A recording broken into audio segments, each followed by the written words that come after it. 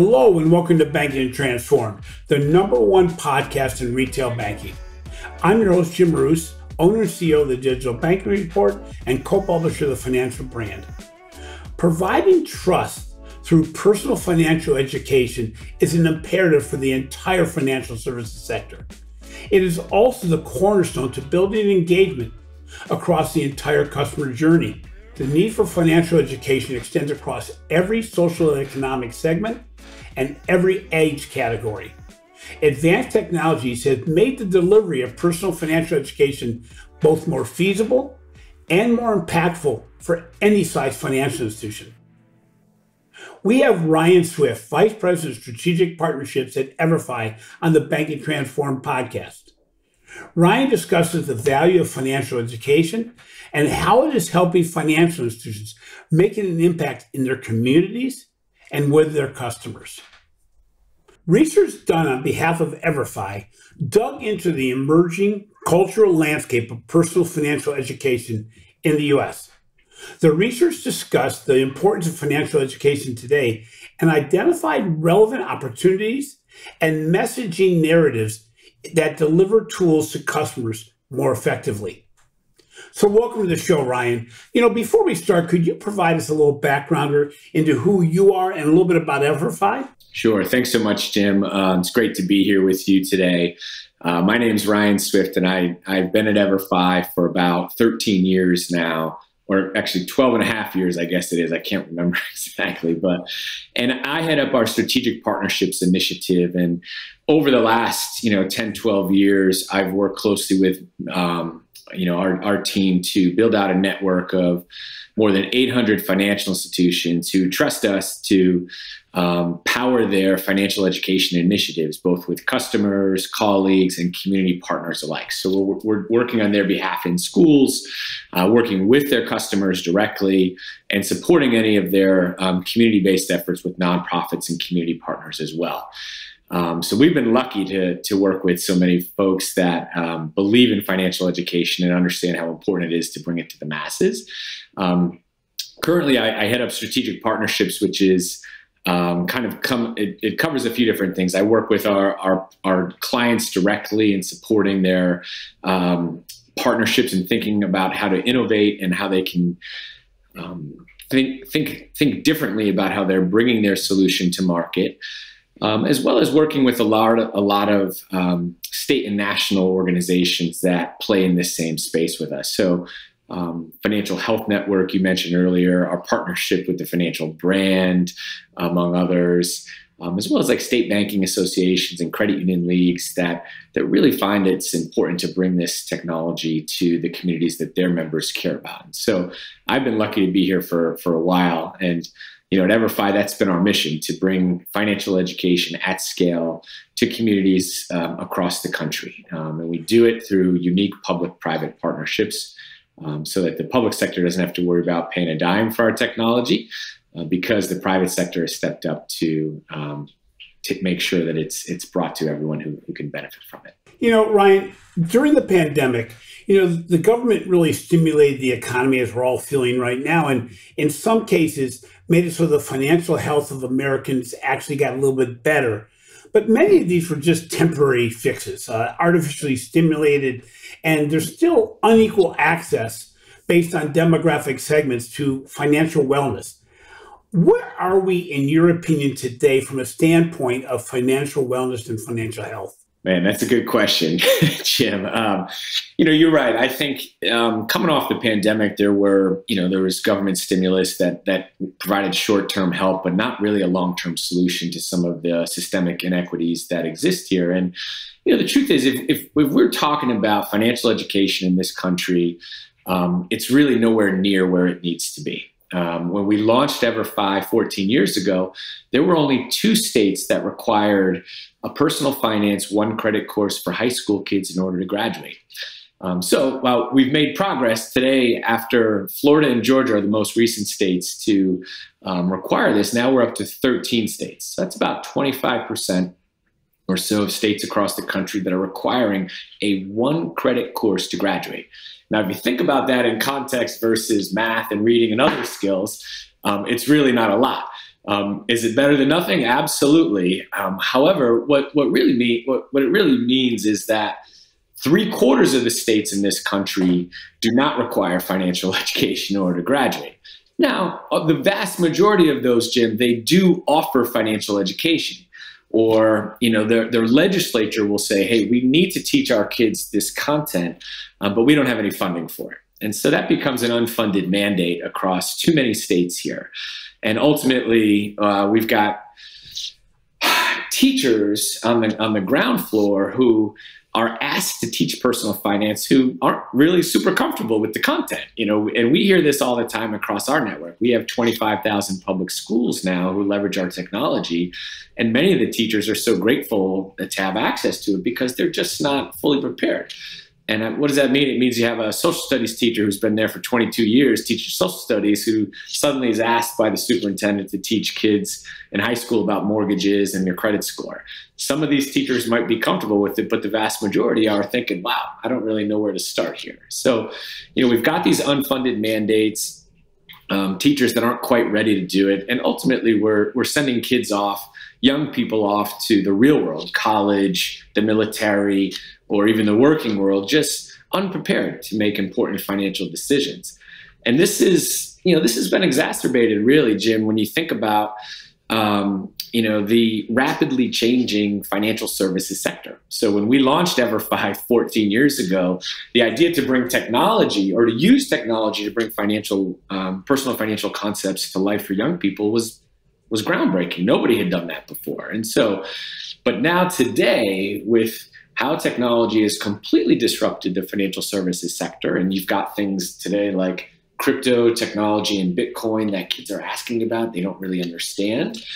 Banks and credit unions are kind of scrambling to try to figure that out and how to better serve their customers and members. You've got buy now, pay later, and all these other services that are out there that are changing the landscape of financial services, not even to mention some of the fintechs that are engaged in pursuing young people, especially around alternative banking programs. So I think the need for financial education has never been greater, but we still have a lot of work to do. I think we're seeing progress across several states, but it's just not enough right now. So I never meet someone who says, oh gosh, I wish I didn't learn about taxes or mortgages, or most of them are saying, gosh, I wish we learned more about this. I never had this in high school. And so it's clear that young folks need it. And as a society, we need to be better about providing it in the educational setting and even for adults in different settings as well. So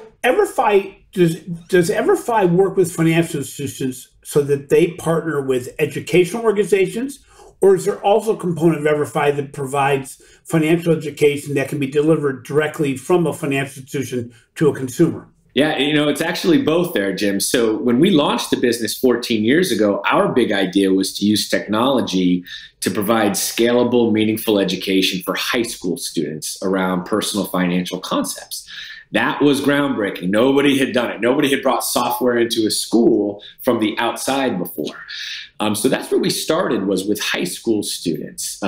If we fast forward to today, and I'll skip a lot of the gory details, but we have software that is provided for now 25,000 plus public schools across this country for elementary students, middle school students, high school students. And then we've even gone beyond, Jim. We have content for college students that can be consumed, and as you mentioned, direct to consumer through a bank's or a credit union's site that they can license our software and offer it to their customers or members.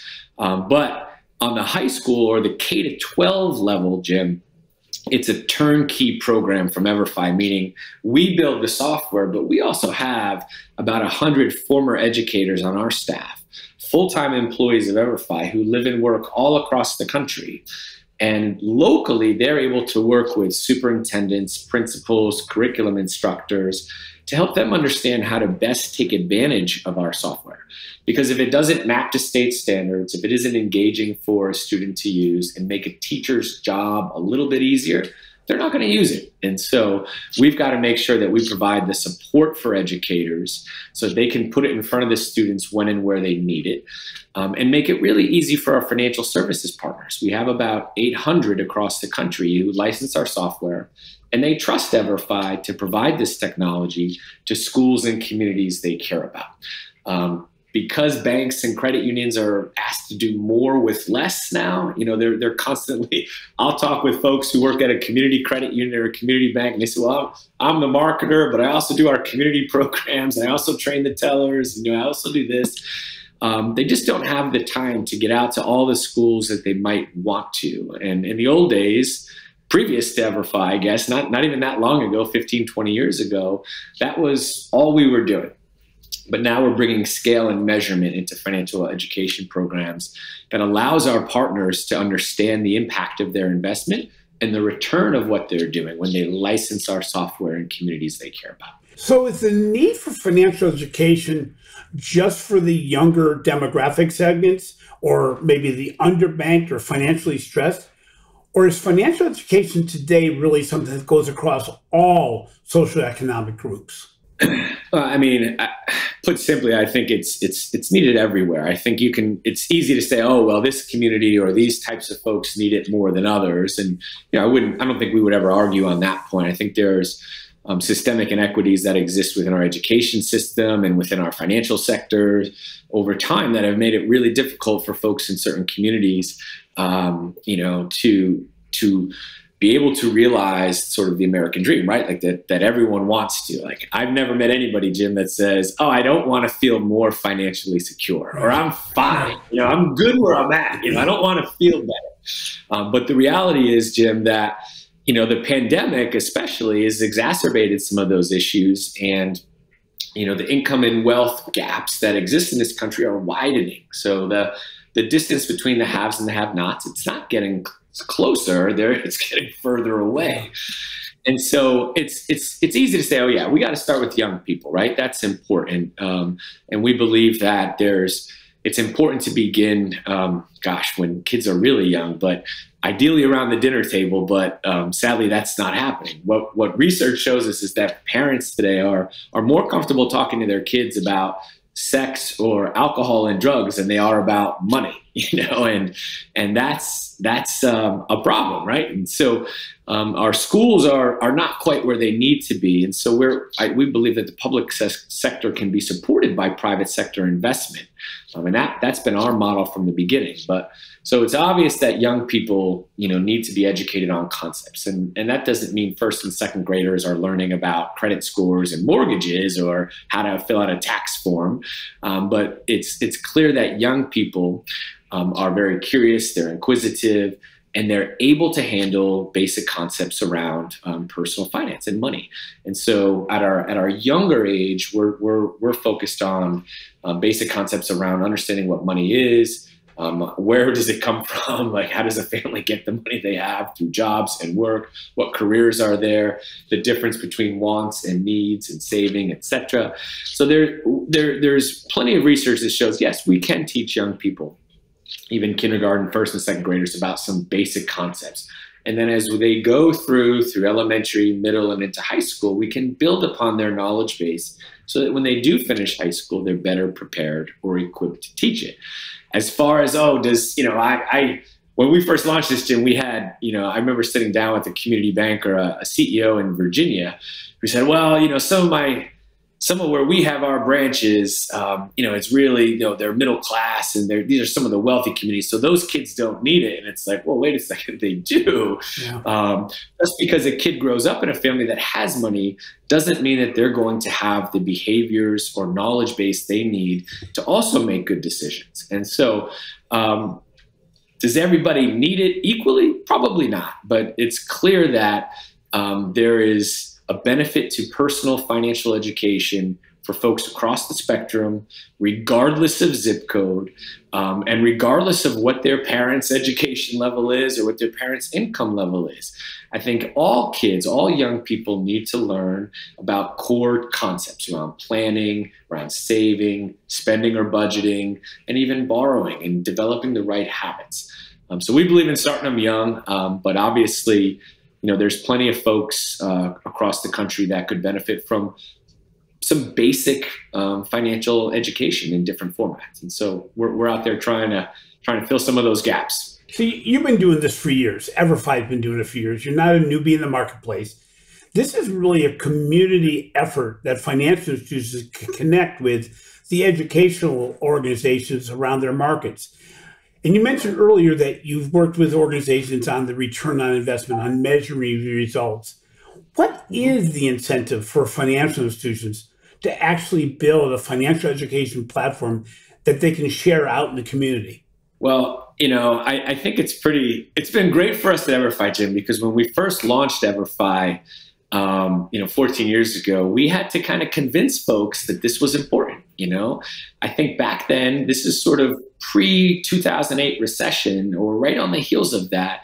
A lot of financial institutions were doing Teach Children to Save Day, spending an hour volunteering, and that was all they would do. They say, okay, that's good. We're getting out in our community. We're supporting our schools. And that was fine. But the reality is that since then, since 2008, when we launched this business, the game has changed. And, community banks, community credit unions, and even large financial institutions, table stakes are now required that they have some sort of resource. They have to provide different resources for them. Now, what's the incentive for them? I think it's pretty clear, Jim. The research shows that when you've got an educated consumer or a financially literate educated consumer, they're more likely to carry higher balances within that organization, with your institution. They're more likely to engage in multiple products, right? And so banks and credit unions are always talking about increasing wallet share. They want to support their customers. They want to support their members and make sure that they're there for them. And so you've got to have, an educated customer is simply put good for the financial institution's bottom line, right? And, so that's important. I think financial institutions have opened up their eyes to that and recognize that this is important for them. So overall, Ryan, when you structure a financial education platform, obviously there's all different levels of what we have to learn about, and it's changing every day because the marketplace is changing. What areas of financial education have you found to be maybe the most in demand, the most needed, the most accessed? Is it in the credit area more than the typical deposit area? Especially when you're getting into the older demographic groups of students, is it really the ability to get credit and evaluate financial institutions? What is the most important area of financial education? Yeah, that's a great question, Jim. I think when we look at our data across our network of 800 partners who license our software and then deploy it to their customers and their communities, what we see is not all that surprising, right? So when we're talking about our adult consumer platform, the most popular content that we're seeing is probably what you would think it is. It's folks who are engaging with our platform usually 2 or 3 times a year. And so we love financial education. We wish that everybody was coming to our content every day, like it's a social media platform, but that's just not the case. So folks are prompted to engage with our learning platform a couple of times a year, normally because of a major life decision. So they're getting married, they're having a kid, they're buying a home, they're buying a car, they get a statement from their 401k provider or from their credit union about their savings account or whatever it might be. But oftentimes it's when people have decisions in front of them, that's when they need to engage with content and look for a refresher or looking for some help around making these decisions. So what does that mean, really? It's around the mortgage and home buying process that's very popular across our network, how to build and improve a credit score. That we see that one playing across demographics to different age groups, et cetera. Saving for and planning for retirement. Emergency savings is a huge topic today. We're seeing some core basic concepts around credit, budgeting, savings, borrowing, a lot of the basic ones that all families and all individuals need as they go through their own financial journey. And those are sort of the most popular ones with our adult consumer platform.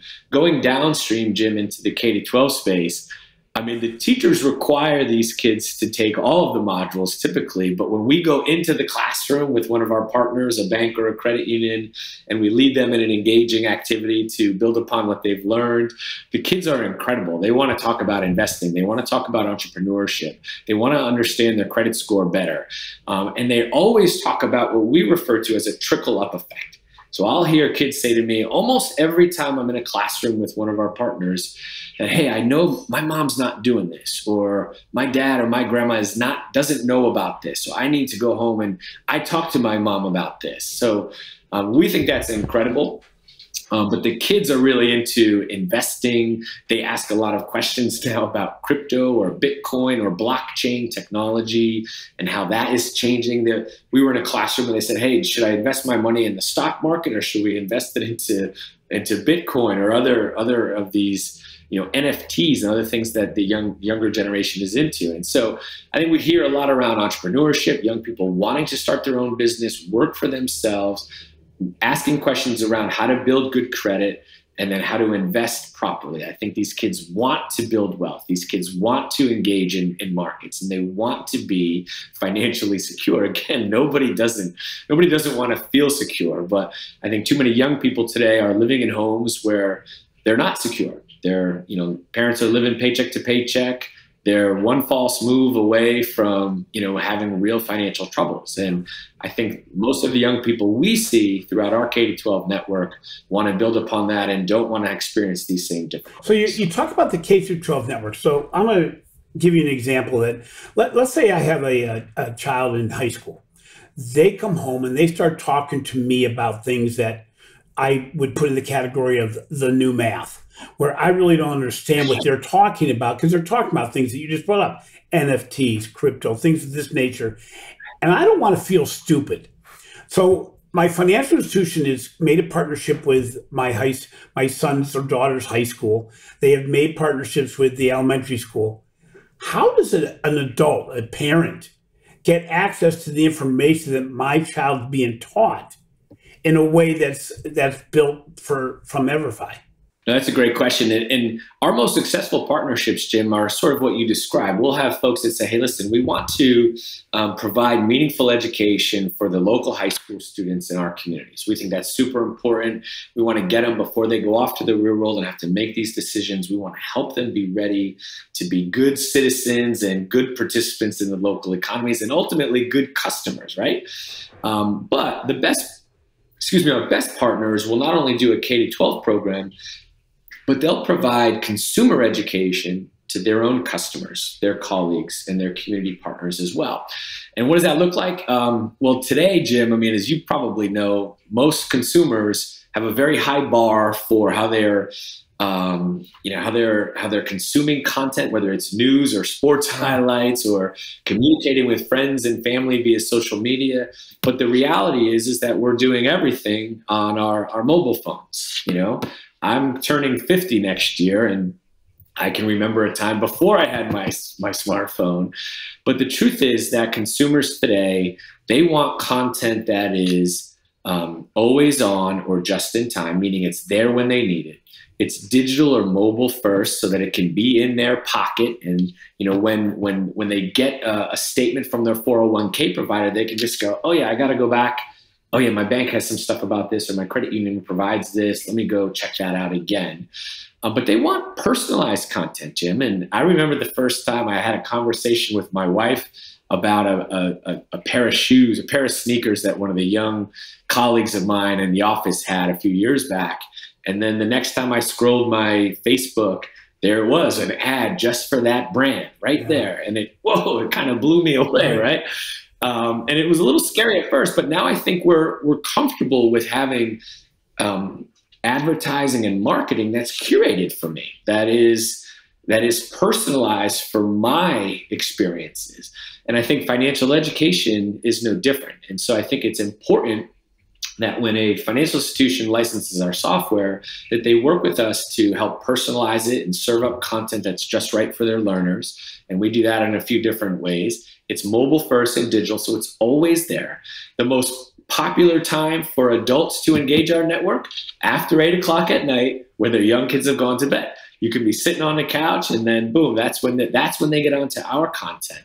And so it's got to be engaging, relevant, timely, just in time, and personalized. So you really have built content across all age categories well Correct. before a consumer gets into the banking industry in a traditional sense, in your kindergarten through 12, K to 12. But then you have ways for these people to access it themselves as they're a student, but also for their parents and other people, customers, to access it through the platform. So you really take care of the consumer all across the entire life cycle that they have, don't you? Absolutely. And, we used to say K to gray, we've got, young people all the way up, because, I think about my own parents who are now in their early 80s, and my dad is retired and my mom retired a while ago, but, they're going through estate planning issues, and they're thinking about, how to handle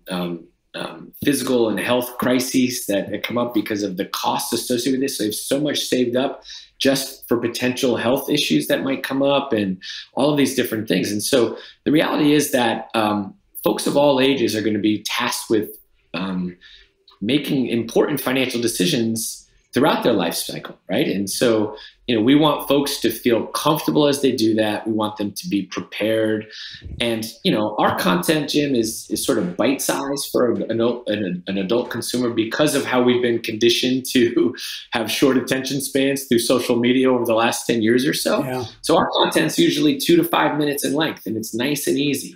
And it's not going to make anybody an expert, but our goal is that we're laying a foundation, and we're helping folks feel more comfortable going to a financial professional and then engaging in a meaningful dialogue around what they need. Because everyone has unique financial goals and desires and issues that are coming up. And so every time, all across our network, the banks and credit say, well, we're ready, we want to help them, but we don't always know what they need when they need it. And we believe that this educational platform can also provide real data for our partners who license it and provide it for their customers, to have some insights into, what Jim needs at different points in his life, because they'll know what content you've engaged with and then can have good conversations with you about it. You used a great word there, what they engage with. On the podcast, we've talked quite a bit lately about the importance of moving from the transactional mindset of banking into the engagement mindset, actually getting people to come to the site on their own to search out education, ways of understanding financial services better, but also just to have that engagement, because that's how you're going to get loyalty. And organizations, educating consumers about banking doesn't seem all that hard. I mean, in a way, it feels like, okay, I could educate a high school person around how they should manage their finances and all this, but you've been doing it for over a decade. And when organizations come to you, they've made the decision to most likely buy versus build. What organizations look at when they look at that buy versus build decision? And I know from my own perspective on what I've talked about third-party providers for quite some time now, is that if you want speed and scale, you've got to work with somebody that specializes in this. But what do you see when you're out there in the marketplace, you're talking to financial institutions, what decisions they go through in that build versus buy decision? Well, it's a tough one, right? I mean, it's not an easy decision, because over the last 10 to 15 years especially, banks, credit unions, and large financial services firms have made significant investments into technology, right, to better support their own clients or customers and to make the experience easier and more engaging. So on some levels, I think what we hear often, Jim, is that, well, if I'm talking to a bank or a credit union, they'll say, well, there's some folks that think we might be able to build a platform ourselves. And they're probably right. They could build something. Yep. I think what they're not prepared for, or what we see more often than not, is the need to maintain and update a software platform like this. So building it out, like you said, it's not that hard. Like, the concepts are not that difficult. There's plenty of sort of blueprints to follow around how to build an engaging software platform. The challenge is, how do you update it? How do you maintain it for changing regulations, changing legislation, changing products and services, things like crypto and buy now, pay later, and all of these different subjects that are popping up over the last several years. I think most financial services firms are not prepared to maintain and upkeep a piece of software like this, or even create it. I mean, you mentioned about what you look at as the length of time and all these other elements. I often, Leah, my producer, we talk about the fact that, I call the GPS of financial services. Why do you want to make the mistakes that EVERFI made 8 years ago if you can avoid them? And why not take advantage of the winning strategies that have been put in place by the last 10 clients you signed on that even surprised you and said, boy, we want to implement this across our system. So it really it's the GPS of financial education, where an organization like EVERFI can really help organizations get it done right, avoid the pitfalls, take advantage of the opportunities, and most importantly, make an impact on their bottom line and on their loyalty of their customers. I think you nailed it right there, Jim. And I love how you described it as the GPS of financial education. But one point I just want to echo and dig a little deeper on is around like best practices. And, over the last 12 years, we've built a network of now 800 plus partners. So these are banks, credit unions, financial services firms of all shapes and sizes. We have some of the biggest global financial firms who license our software and deploy it in multiple languages in different countries. But here in the US, we've got small community credit unions and community banks. We have mid-sized financial institutions, what we would call kind of mid-regional banks that might support a couple of states and 12 counties. And over time, Jim, we've really aggregated what we call just best practices, right? And so all the great ideas that we share across our network don't always come from EVERFI. We can't take credit for them, but we have some really creative, innovative partners across the table from us who care about providing good experiences for their customers or for their members, and are thinking innovatively about how can we engage folks on educational concepts at the right times. And so what we've done is aggregate this into what we call a partner marketing center. And all of our partners who will have a dedicated account manager who helps them kind of navigate, well, how do we use this? What audiences do we want to engage? What topics are important to the people that we care about? Because what works for a big bank in New York might not work for a small credit union in Arkansas. Now, some of those things might overlap, but we can share best practices around how most of our partners will think about using education as a vehicle to engage their clients on the types of products or services that they need to push towards greater or increased financial health. And a lot of folks are just sort of navigating their own personal financial journey, like by the seat of their pants. Like most folks are just kind of doing their best and winging it. And what we find is with thoughtful intervention on behalf of our clients, they can engage folks in a meaningful way and help them down that journey with the products and services they need at the right time. And that's what I think that's what customers today want, and that's what they require. They don't want a big bank just kind of pitching them this product or that product without understanding who I am and what I need at different times throughout my own journey. And so we've been lucky. 800 partners. We have 800 marketing teams and 800, member service teams, and they all do some really cool things. And so we're able to say, so if you're a client of mine, Jim, and you work at a mid-regional bank and say, listen, we want to engage our mid-size employers in the area, all of these businesses, and we want to provide financial wellness for their employees. I can say, Jim, I've got some great suggestions for you. Over the last couple of years, we've got some great partners who have done just that. Let me share a couple of things, and then you tell me what you think is best for your audiences, because you know them better than I do. And that works really well. So when you think about the build versus buy, it's not just EVERFI, but it's our network of 800 partners and the power and thought partners that we have there that help all of our newest clients as well. It's interesting. I've worked with EVERFI on webinars with the financial brand it's going on 3 years now. And it's interesting in that a lot of times your company brings in clients to help with the webinars and to have the discussion with us. And they're always so passionate about what they're doing in the marketplace, in the community, in creating educational platforms for the community. What is also interesting is that every one of them doesn't look like this simply as an altruistic type mission. It's a financial mission. They can tell you what they're making, how much they've, what the ROI on the platform is. And in many cases, they have 1, 2, as many as 3 people assigned to continue making this program more and more effective. And I think you said it really well when you said, it's amazing what your clients can bring to the table that can help them do it better and do it differently than you would have even thought of. And then they're excited when other organizations deploy it, because these aren't companies that are in competition with them. They're actually sharing ideas that they're really passionate about as well. For these organizations, and you've already mentioned that all size organizations work with EVERFI. But if I was to be let's say I'm a financial institution, I bring you in and I love what you're talking about. How long does it take from me saying, let's go forward, to being able to implement some platform of education with EVERFI? Yeah, no, that's a good question. And what we found is that, it sometimes depends on the size of the institution.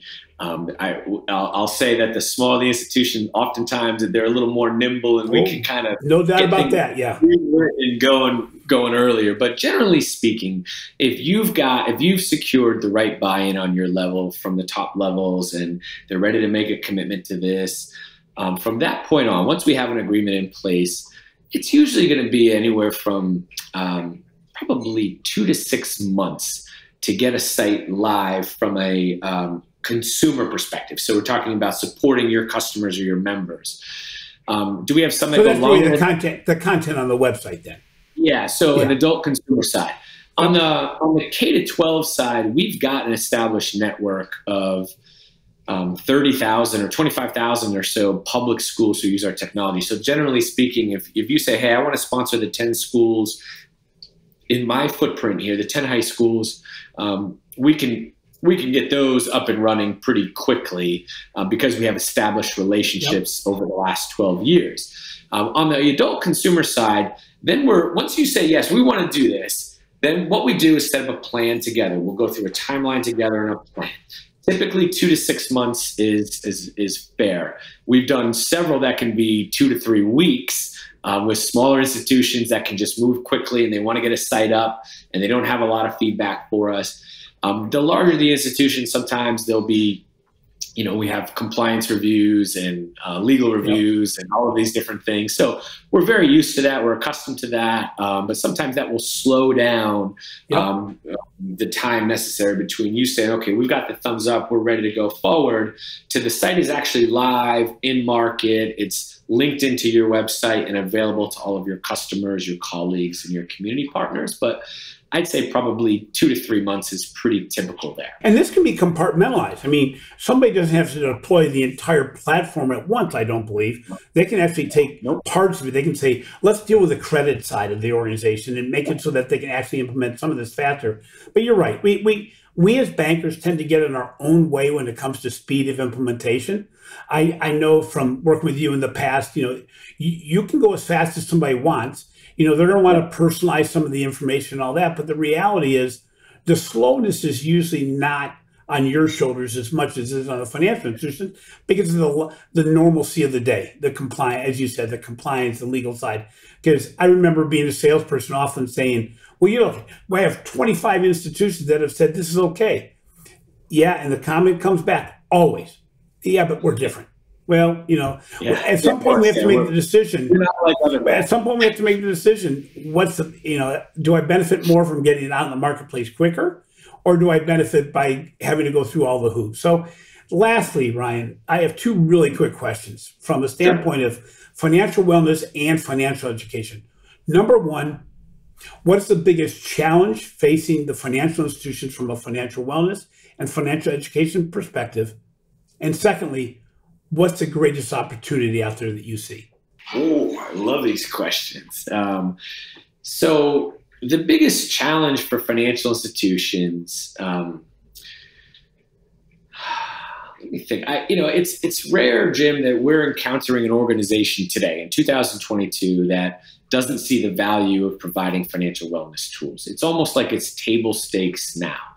So I think the challenge is finding within an organization the the right landing spot for it and the right ownership of it who can navigate internally. Because oftentimes, an institution doesn't just want to say, hey, we want to give financial education to everybody. We want to be everything to everyone. Oftentimes, Jim, we'll start with a very strategic implementation where we say, hey, let's start with your own employees first, right? Let's put your money where your mouth is and let's test drive this with your employees. Then we'll roll it out to your customers. That way your employees can talk with them about this resource, share their own experiences with it. And then let's work strategically within your own, product marketing calendar and think about what are you aligning with your customers over the next 9 to 12 months, and how can we layer in education as a solution there? Yeah.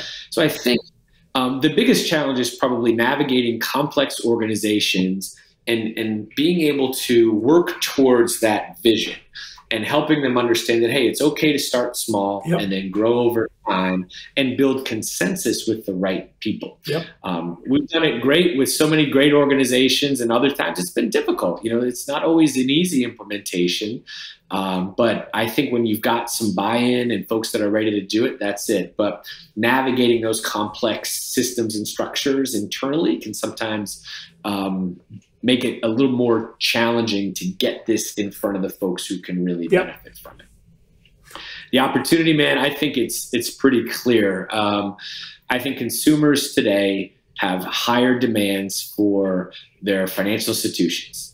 That's very clear. They're looking at these neobanks, these fintechs, alternative solutions. I know Apple and Walmart and others have been kicking the tires around, hey, maybe we can enter this space. And they're probably not going to enter into it as a traditional bank because of too much regulations, but they're going to come at the financial services sector with competitive products. And so I think the opportunity here, Jim, for me is simple. It's how can you better engage your customers or your members? How do you build trust and loyalty with them through education and allow that to lead rather than products? So I think a lot of institutions are getting this now. They don't necessarily need to lead with products, but they need to lead with relationship, trust building, and education. And those that do it and do it well are going to be the ones that I think win. The shift to online banking and mobile banking has been incredibly disruptive, and I think the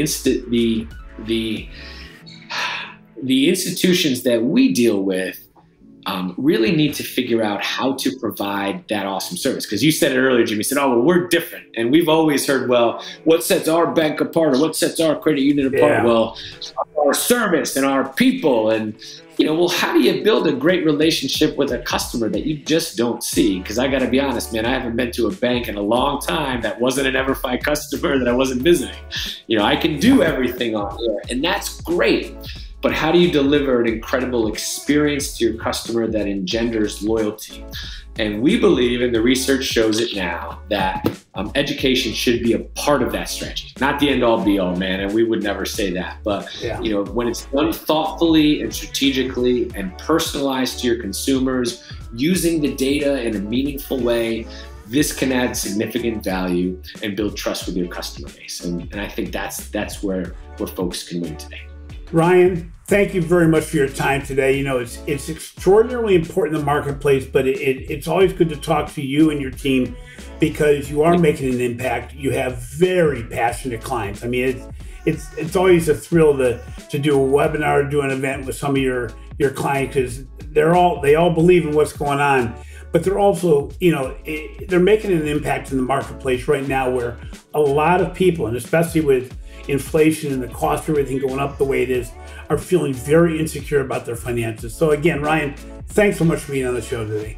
Jim, it was my pleasure. I appreciate your time, and we love the partnership and working with you, and hopefully folks will find this helpful and informative. So thanks a lot. Thanks for listening to Banking Transform, the winner of 3 international awards for podcast excellence.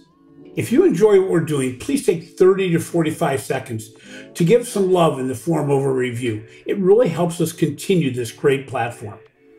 Finally, be sure to catch my recent articles on the financial brand and the research we're doing for the Digital Bank Report.